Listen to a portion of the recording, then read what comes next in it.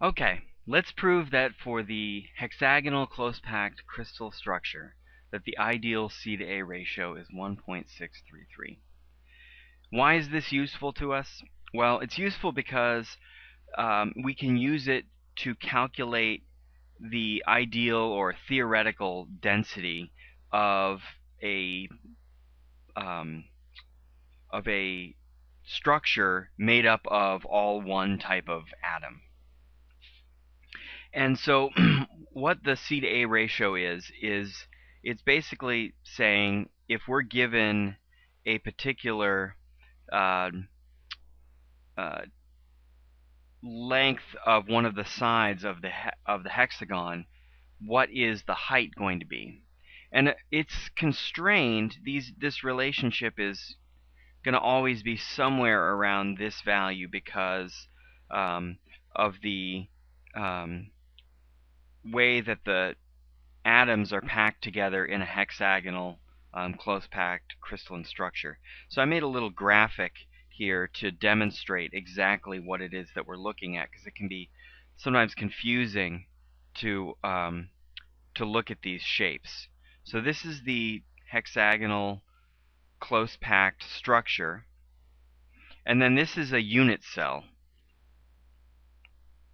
showing that exact same structure. Okay, so how do we go about calculating the that value and come up with that same number? Well, the best way to do that is to start by drawing a plan view of the hexagonal structure and kind of work your way through the geometry from there. So if you draw a circle,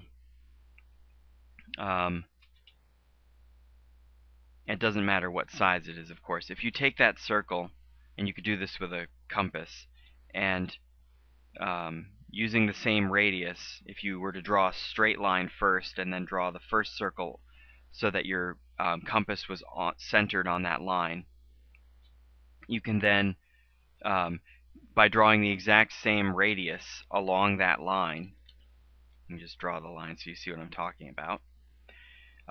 You can then get the sides of your hexagon, which would be the intersections of the three circles. Okay.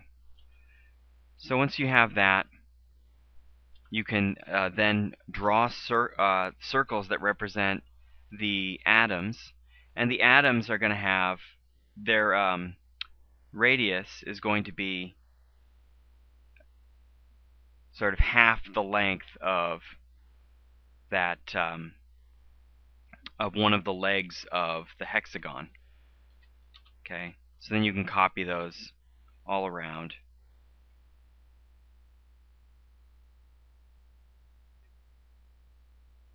And if you needed to figure out what the midpoint is, of course, you can use your compass to get a bisector and create a bisector to cut right through the middle of that. Okay, and when you do that, you're going to find that all of these they're all perfectly tangent to one another. And so that really makes up the lower section of the hexagonal close packed structure. Now the second section, the middle section, is circles or atoms of the exact same radius that are placed in 3 spots, and those 3 spots are right in the middle of these little triangles here. So let's draw just one of them and see where that is. Now, I don't have any geometry on this drawing that's going to allow me to select that point to draw the other circle. So the way to achieve that would be to draw a triangle like this. That's going to the center of our symmetrical structure here. And then if you were to bisect the triangle along any of the sides, because this is an equilateral triangle, then you would find that you could find the center by drawing those bisectors, and that would be the center. So now I can just copy that same radius circle to the center there, and that is where the three atoms in the middle are going to be placed. There'll be one here, there'll be one centered here, and one centered there. Okay, and now we need to figure out what is that. We're going to use this to help us figure out what is the height of C. So this can be kind of hard to look at, but what we want to do, ideally, is find, if we could find the height that we have to raise the middle sphere to, then it's a done deal. So here I've sliced away part of the triangle, part of the lattice here that we've got. And where did I slice it? Well, what I did was I sliced it right through here. And notice that what I've done is I've sliced it right through the center of this circle and this circle right here. And by doing that, I can look at the point at which these two circles are tangent to one another, the point where they're touching. When you do that, you'll see that that this center triangle right here,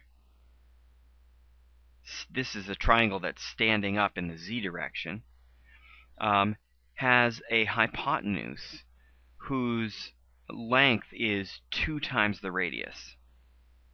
And the leg of the hypotenuse is one of the lines that we just drew on our geometry drawing that we just created.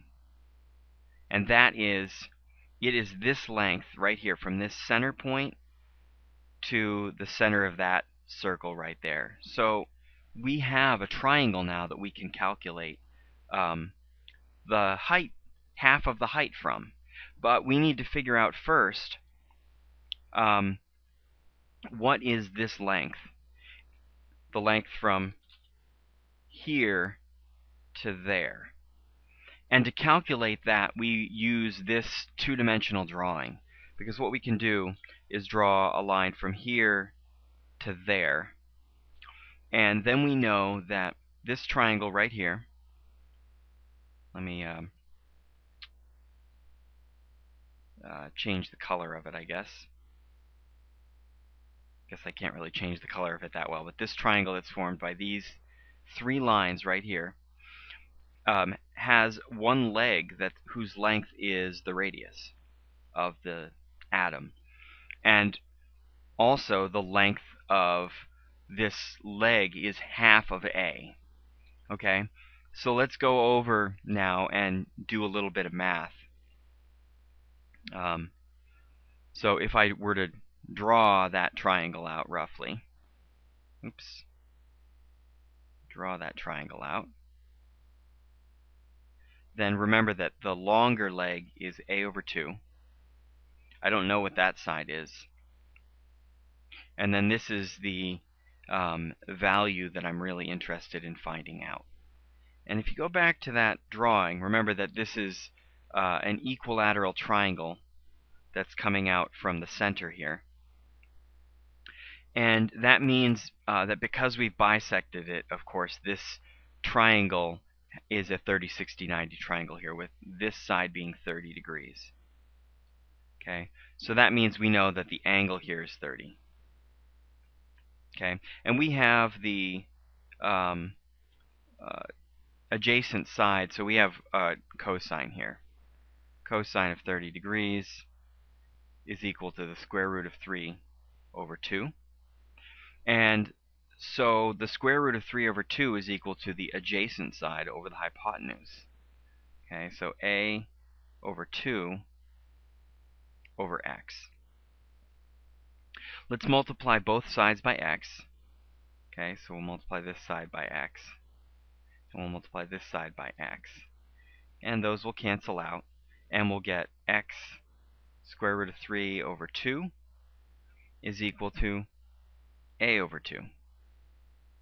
And now we'll multiply both sides by the reciprocal of the square root of 3 over 2 so that we cancel them out from this side.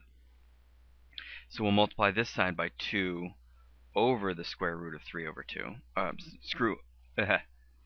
2 over the square root of 3. And now we see that, because the 2's cancel out, that x is equal to a over the square root of 3. Okay, let's go back to our drawing, our model really quickly, and just take a look at what that tells us. We'll take a look at this 3D image here. And this triangle that's standing up here we don't know what the angle of, we don't know what any of the angles in this triangle are. They're not necessarily nice angular measurements. But we know that this lower side, we just calculated that lower length. And we know that the hypotenuse, because of the way that we were looking at this, the hypotenuse is 2 times the radius. Okay? Which means that it's also a. Okay, so we can look at it either way. So let's go back to our drawing now, and we'll draw that triangle and solve for that triangle. So that triangle,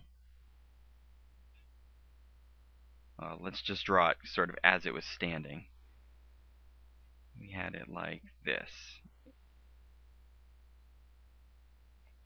Okay, and we had calculated this value here is the lower part, so a over the square root of 3. And this side we said was 2r, but remember that 2r is also a, right? Because those are the little radiuses right there, or radii. Okay, so that's a. And this is half of c. So once we know this side here, we can multiply it by 2 and find c. Okay, so the way to solve this, of course, would be to use the Pythagorean theorem. So a squared plus b squared equals c squared. We know the hypotenuse. We're looking for one of the sides. So let's plug in first, and then we'll rearrange our terms. So we have c over 2 squared plus a over the square root of 3 squared equals a squared. We're trying to solve for c, so let's move the a over to the other side. So we get a squared minus a over the square root of 3 squared. And that would give us that this is equal to c over 2 squared. So we'll take the square root of this, and that equals c over 2. So then I could multiply both sides by 2, and I would get c. Okay, so then when we do this, we'll get, let's distribute the square into this fraction here. So we get 2 square root of a squared minus a squared over the square root of 3. And, oops, I'm sorry, that's not the square root of 3. A squared over 3. So now we can combine terms here by multiplying this right here by 3 over 3, which is just 1. And we get 3a squared over 3 minus a squared over 3. So now we have common denominators. We get 3a squared minus a squared, which is 2a squared over 3, and 2 times the square root. That equals c. Okay, well, we can look at this as really as 2/3 times a squared underneath this radical here. And then we can just say, we can pull the a out from underneath the radical and get 2a square root of 2/3. And then c over a equals 2 times the square root of 2 over 3. Okay? And if you punch that into a calculator, you will find that it equals 2 times square root of 2 divided by 3, which is 1.62. I'm sorry, 1.6329, or 1.633. Okay, and again, the point of this, knowing this number, is that it's very useful for calculating the density of a particular crystalline structure that's made up of a single type of atom. And here's how you can use it. Okay, this equation right here will allow you to just plug in the radii of a particular atom, and it will spit the the hexagonal close packed volume out for you. Okay, and so what all this is this is the area of a hexagon. This this is the area of the hexagon. Okay, which is 3 square root of 3 divided by 2 times t squared, where t squared is equal to the length of one of the sides. Okay, and there's the length of, there's our t squared, it's 2r. Okay, and then we multiply that times our a times 1.633, and that will give us the volume, because that's length, or that's the area times height. So area times height gives us volume. Okay, and that'll be useful in other types of equations that we'll have to do later on. So I hope that was helpful. Enjoy.